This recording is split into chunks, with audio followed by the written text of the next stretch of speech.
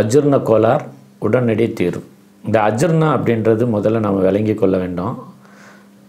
உணவு செரிக்கலை அப்படின்றது பேர் தான் அஜீரணம். அப்போ உணவு செரிக்கலை அப்படின்னா என்ன அர்த்தம் அப்படின்னா, பசி இல்லாமல் சாப்பிட்றது, நேரம் தவறி சாப்பிட்றது, இது எல்லாமே நம்ம பசியே இல்லாமல் நேரத்துக்கு சாப்பிட்றது. ஸோ இந்த கொள்கையிலேருந்து நம்ம எப்போ விடுபடுறோமோ, எப்போ பசிக்குதோ அப்போ சாப்பிடும்போது அஜீரணம் முழுமையாக சரியாயிடும். பசி இல்லையா, சாப்பிட்றத விட்டுருங்க.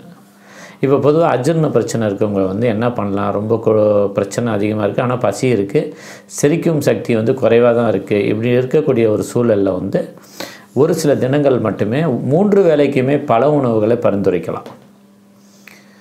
கண்டிப்பாக அந்த மாதிரி உணவுகளை எடுத்துக்கும்போது நீண்ட நாள் இருக்கக்கூடிய ஒரு நோய் மிக விரைவாக குணமாயிரும். ஏன்னா அங்கே அஜீரணம் அப்படின்றது பழம் சீக்கிரமாக 20 நிமிஷத்துக்குள்ளே செரிச்சிடும். இப்போ ஒரு இட்லியோ தோசை சாப்பிட்றோன்னா குறைந்தபட்சம் ஒரு 1.5 மணி நேரம் ஆகும். அந்த 1.5 மணி நேரம் கூட அந்த உணவு செரிக்குதா இல்லையா அப்படின்றத முதல்ல எதை வைத்து நம்ம பார்க்கணும் அப்படின்னு பார்த்திங்கன்னா, பசி முதல்ல பார்க்கணும். பசி இருக்கா இல்லையான்றது முதல்ல நம்ம உணரணும். தயவு செஞ்சு பசி இல்லை அப்படின்னா சாப்பிடாதீங்க. இந்த மாதிரி நம்ம பசியே இல்லாமல் பல வருடங்களாக பல நாளாக இந்த மாதிரி வாழ்வியல் முறையை நம்ம கடைபிடித்திருக்கோம். இதுதான் மிக முக்கிய காரணங்கள் நோய்கள் அதிகமாக நம்ம உடலில் வளர்ந்ததுக்கு. ஸோ அந்த உடலில் நோய் வளர்கிறதுக்கு மிக முக்கிய காரணம் உணவின் அடிப்படையில் தான் உடல் இயங்குகிறது. அதன் அடிப்படையே சீர்படுத்தாமல் நாம் ஒரு மருத்துவத்துக்கான ஒரு தீர்வை தேடுறோம். எந்த வகையில் நியாயம்?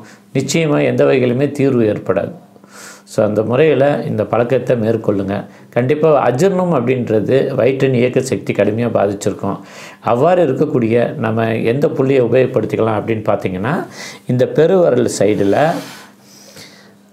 சைடில் பார்த்திங்கன்னா இந்த ஒரு மேடு மாதிரி இருக்கக்கூடிய ஒரு பள்ளம் இருக்கும். அந்த பக்கத்தில் ஒரு ப்ரெஸ் கொடுத்துக்கலாம், ஒரு டச் கொடுத்துக்கலாம். ஒரு 30 செகண்ட்லேருந்து ஒரு நிமிடம் ஒரு புள்ளியை மட்டும் இயக்கக்கூடிய இது வயிற்றின் மண்ணீரலுடைய 3வது புள்ளி.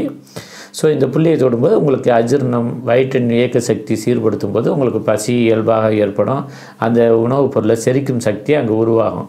அப்போ நீங்கள் பொதுவாக பழக்கப்படுத்திக்க கொள்ளக்கூடிய ஒரு விஷயம் என்ன அப்படின்னா, பசியும் உணர்ந்து சாப்பிடுங்க.